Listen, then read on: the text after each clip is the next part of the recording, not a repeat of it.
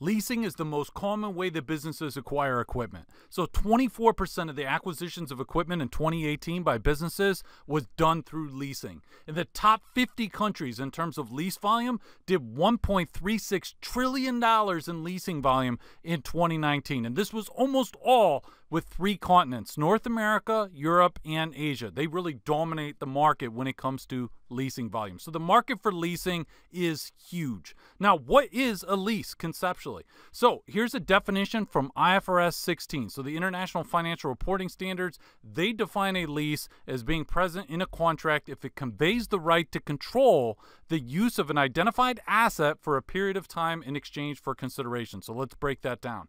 You are not getting legal title to the asset. You're not just buying a car and getting title to the car where you are the owner, but you are getting the right to control the car. Let's say that's the item that's being leased for a period of time, let's say 5 years, in exchange for consideration. Let's say you're paying $6,000 a month or something like that. Okay? So you're getting the right to control an asset in exchange for consideration, and it's a certain period of time. There's a lot more to this, and we're going to talk about it in the videos to come, but that's the basic idea of a lease. You are renting property, okay? You're renting the right to use equipment. It could be real estate, could be the 3rd floor of an office building. So leasing is ultimately a form of financing, okay? You could, if you were trying to buy a piece of equipment, you could just say, okay, I'm just going to pay $200,000, right? $200,000 or 200,000 euros or whatever happens to be your currency. I'm going to pay that up front. I'm just going to buy the asset right now and own it. Or another way, so you can just buy it outright. Or you could say, well, I don't have $200,000. I'm going to go and I'm going to borrow it. I'm going to borrow $200,000 and then I'll buy the asset and just own the asset. Leasing is saying, look, we're not going to pay $200,000 up front. We're not going to borrow $200,000. We're not going to buy the asset outright for $200,000. We're just going to make a series of payments over time. Okay, so that's how we are going to use this asset and acquire the right to use the asset. Now, sometimes at the end of the lease, there's an option for you to acquire title to the asset, and we will talk about that. We'll get into bargain purchase options, a lot of different things in the videos to come. But bear in mind, there are a lot of different assets that companies could end up leasing. So in terms of transportation, a company could lease trucks, airplanes, real estate, I already mentioned. You could take, well, like the 5th floor of an office building, maybe it's leased by a CPA firm. Okay, they are renting out the 5th floor of an office building. They don't own that, right? They don't own it. They have maybe a year-to-year lease. It could be a 10-year lease, whatever. And then equipment. Now, in terms of equipment, the most common type of equipment that is leased by businesses is IT equipment.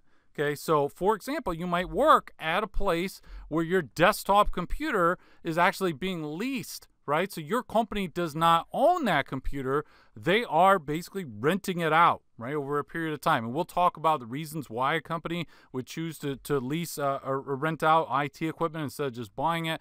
There's protection against the risk of obsolescence and so forth. And we'll get into that in the videos to come. By the way, wouldn't it be nice if your company was leasing a nice Mac desktop for you? Probably not, right? Probably more like a Dell or a Lenovo or something is what you're going to be using at work. But hey, you know, every company's different, so maybe they'll lease a Mac for you. Now, in terms of some basic terminology, and we're going to come back to this again and again, the lessor is the entity granting the right to use the property. Okay, so let me give you an example. Let's say that you are renting an apartment, okay, just for your personal residence, right? You're just renting an apartment. Your landlord would be the lessor. Okay, your landlord, because your landlord, right, you sign a lease agreement with your landlord and they give you the right to use that apartment unit, okay? And then you would be the lessee, okay? You are receiving the right to use the property, and it's the same with a business, okay? So if your company is leasing or they're renting out some Macs or they're renting out, let's say, some Dell desktop computers, right? Dell would be the lessor, okay? And then the lessee would be your company. They are making periodic payments to Dell in exchange for the right to use those Dell desktop computers. We'll talk about all this and a lot more in the videos to come.